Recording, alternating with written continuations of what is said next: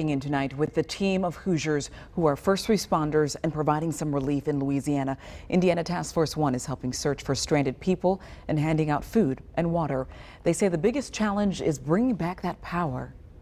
Fuel places are not open. Food stores are not open.